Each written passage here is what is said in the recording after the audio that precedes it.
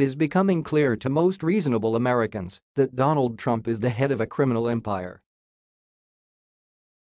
More than half of Americans believe he committed crimes before he took office, and for good reason.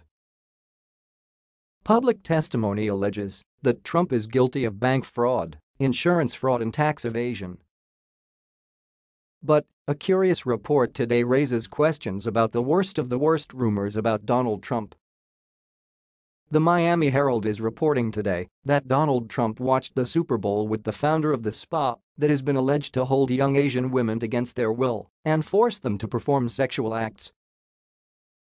Yes, Donald Trump apparently watched the Super Bowl with the founder of the spa where Robert Kraft, who owns one of the teams that played in the game, allegedly paid for sex. As a Keen Palmer report reader observed last week, Mar-a-Lago, Donald Trump's favorite winter destination, is very close to the spa in question. In fact, Mar-a-Lago is only about 20 miles away. So, when news about this Florida spa that is allegedly a front for sex trafficking first broke, we knew that another one of Donald Trump's friends was charged with sex crimes.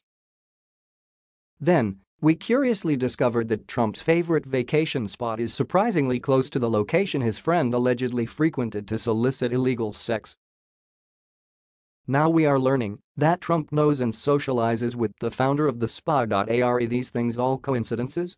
Or could all of the rumors be true? The Trump modeling agency, the Russian PP tape, the allegations of rape and sex parties hosted by Jeffrey Epstein?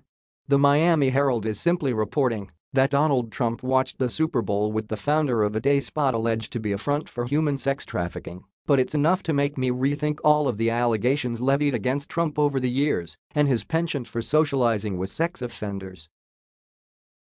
As Rod Rosenstein said in a speech he delivered yesterday, to know a person's character, consider his friends.